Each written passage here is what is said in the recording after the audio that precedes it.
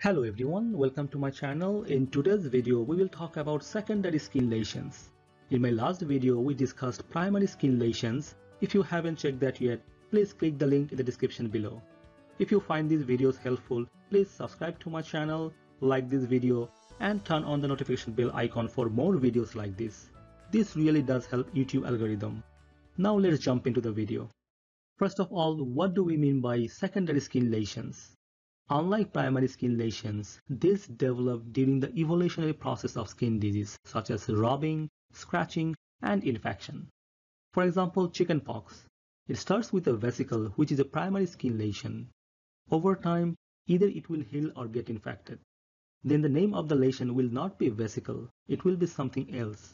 That's what we are going to learn today. First one is a crust. It is a dried fluid or exudate originating from a lesion. For example, impetigo. Impetigo is an acute, very superficial purulent skin infection. It initially appears as a vesicular lesion, later progressing to a golden yellow honey-crusted lesion, as you can see in this picture. Next one is scale. Scale is the flaking off of the stratum corneum, which is the outermost layer of the epidermis. For example, seborrheic dermatitis. Here you can see a picture of red, scaly, inflamed skin consistent with seborrheic dermatitis. Now, lichenification. It is thickening of the skin with exaggerated skin marking and hyperpigmentation. For example, lichen simplex chronicus. Here you can see a picture.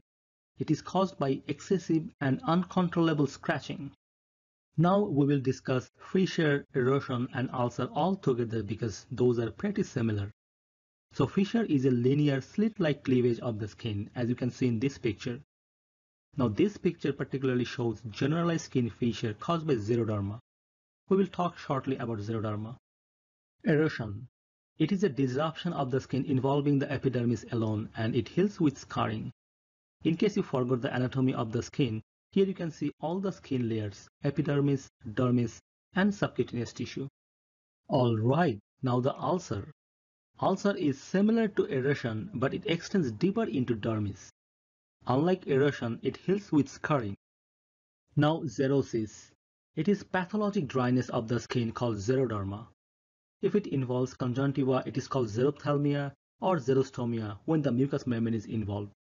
Here you can see a picture of xeroderma. Next one is umbilication. It is a formation of a depression at the top of a papule, vesicle, or pustule. For example, molluscum contagiosum. Here you can see a dimple in the center, although it is not so clear in this picture, but there is a dimple. In summary, if you want to diagnose skin conditions, you must be familiar with these terms. In my next video, I will discuss other important morphological terms, patterns, and distributions of skin conditions. Till then, stay connected. Again, please subscribe to my channel, like this video, and share with your friends. Thanks for watching.